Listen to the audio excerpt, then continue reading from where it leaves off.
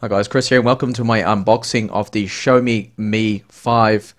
Now this is the latest flagship model that they've released. It only just recently came out and it's got a Snapdragon 820 in it. This particular model has the 2.15 gigahertz clock rate. Now the lower end one, which is the 32 gigabyte, has the clock set at 1.8, so a little bit slower.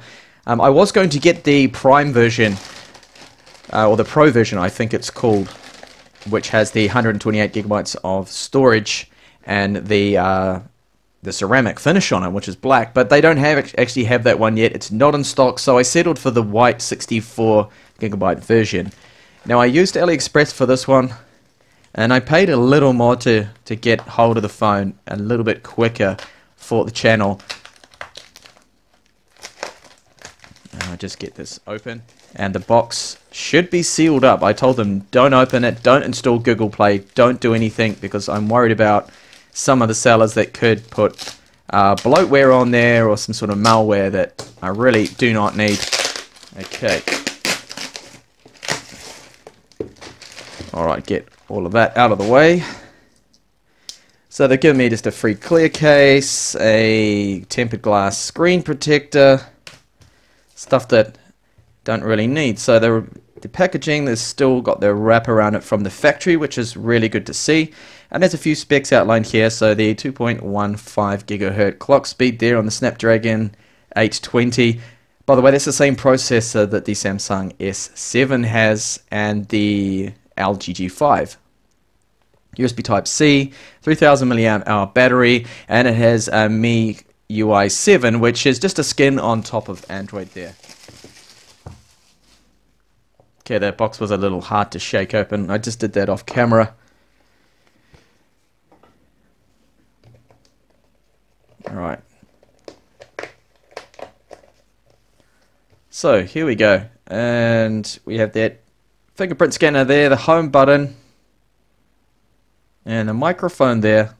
There's a loudspeaker, USB Type-C port, of course. And we have our power on button, volume up and down.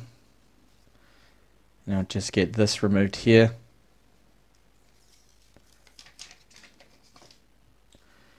So the back has a curved glass. It's very similar to the likes of the Samsung Galaxy S6. And here's the S7 right next to it. There's a bit of a curve there.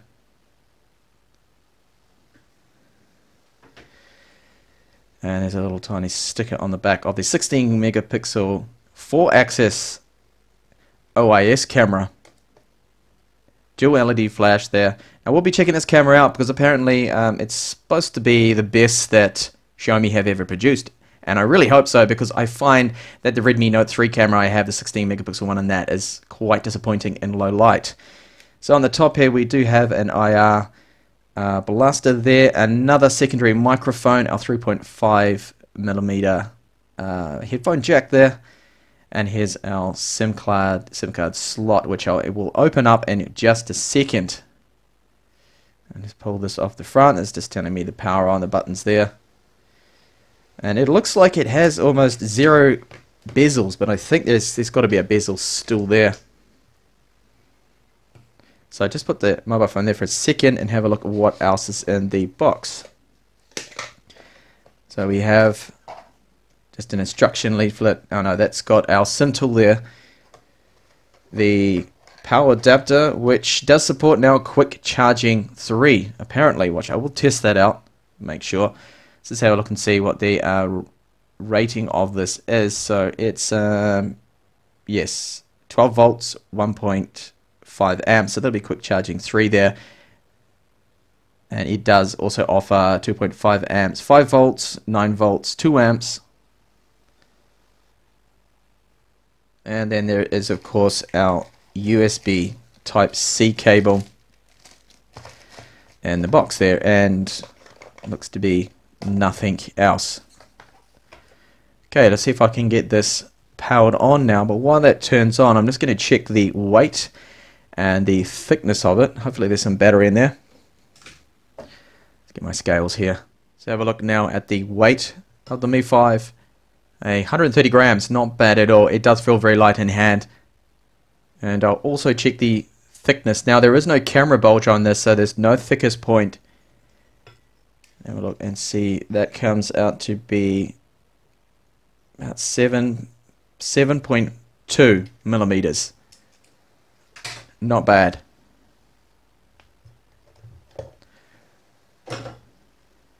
So overall, the feel of the phone doesn't actually seem that bad.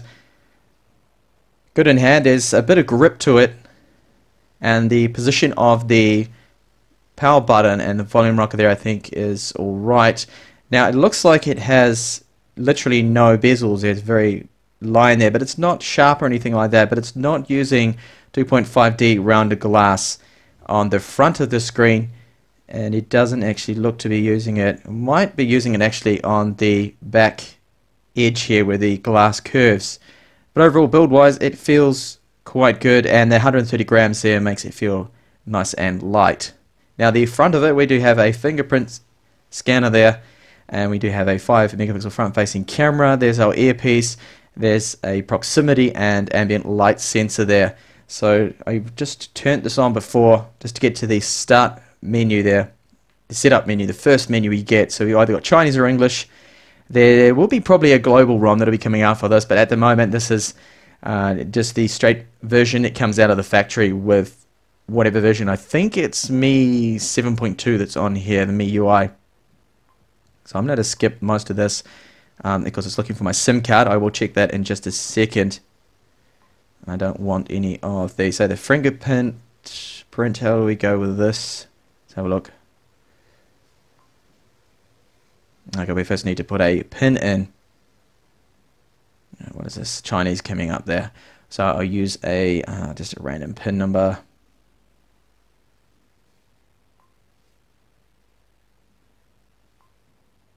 Okay, place my finger on the fingerprint scanner. So it's just vibrating.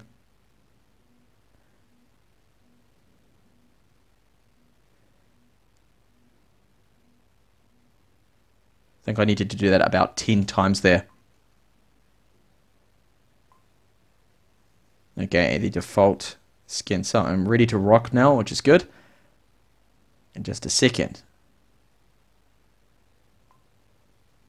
Alright, so there we go. Now the screen, let's have a closer look at the screen. It looks okay. You can see there are actually bezels on this. Even though they've got the black background here to make it look like it's bezel-less, there are definitely bezels there around, which is a little annoying. You can see just there, so it's about 3 millimeters of bezel there. I'll see if I can get a white screen. Perhaps if I go into the browser, there we go. You can just see there that it has these black border around the outside, which is a little annoying. So probably look a lot better actually with the black version. You can see the browser too has all this Chinese there as normal. So the launcher itself, you're either going to love it or you hate it. It doesn't have an app drawer, it's just all in one. So the widgets and your apps are all there. I'll move now and have a look at the settings. See if this is in fact running Android 6 or not. It is Android 6, which is good.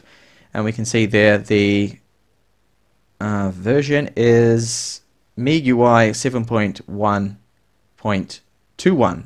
I'll have to check the system updates later on, and we'll get that all updated. I see the color is shifting a little bit there when I move the screen around. And we'll have a look and see. There's a few bloat apps on there that I don't want, but hopefully I can uninstall most of these. Looks like I can, which is good.